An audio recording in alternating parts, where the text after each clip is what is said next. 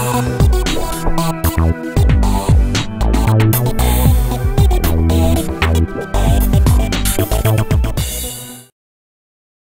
everyone, today we'll present you our Coilgun. A Coilgun is a device that uses a strong magnetic field to shoot nails. This experiment is very dangerous because of high voltages, so we cannot explain exactly how it works.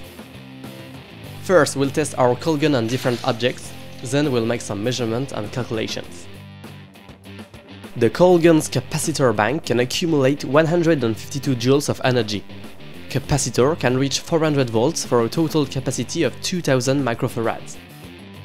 These capacitors are charged with a fairly automatic system, complex but with a 55 watts power. Have a look at the size of the projectile compared with a standard nail, it's big and heavy.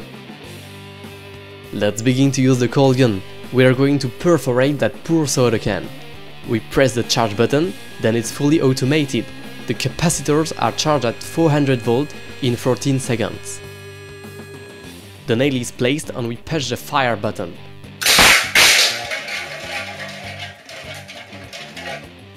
Perforate was the right word. Now let's blow this Nutella jar. We wait for the capacitors to charge, we place the aft of the nail in first so then it will hit the glass. Charge finished. Ready?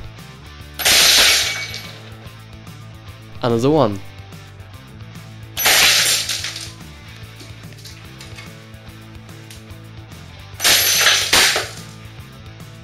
The nail managed to pass through the jar without breaking it apart. Let's guess what would happen with a jar full of liquid.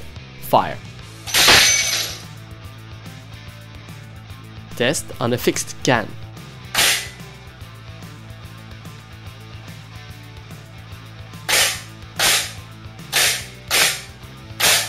Test on a 230 volt turn-on light bulb, with a system that prevents a short circuit indeed. We turn it on and fire. Unbelievable, the smoke ring was so unexpected and amazing.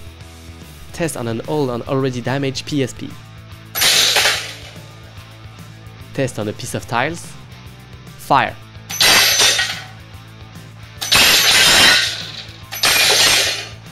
Test on a CD. The nail seems not to have even slowed down by breaking the CD. Let's try with several CDs at the same time. Fire.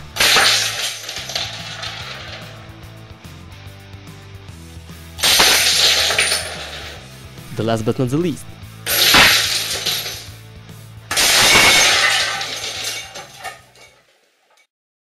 Now, thanks to a techniques we found that doesn't need any peculiar materials, we're gonna try to find the nail speed. The first sensor is a combination of LED and a solar cell. When the nail passes between them, we can observe a difference in the light intensity. The second sensor is a simple switch that sends an electric pulse when pressed. With a computer and Audacity software, we'll then find the time that passed between the two signals.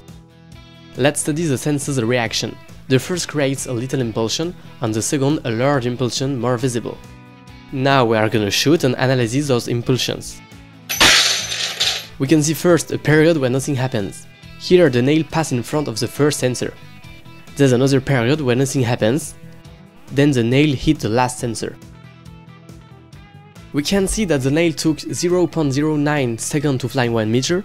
We can now easily calculate 1 divided by 0.09, which makes 11.1 meter per second. By calculating the nail volume and by multiplying it by the iron's density, we find a mass of 47 grams. Then with the kinetic energy relation, 1/2 mv², we can determine that the nail has an energy of 3 joules, which is tremendous. The coil efficiency is around 2%. It's not a lot, but it will be difficult to do better.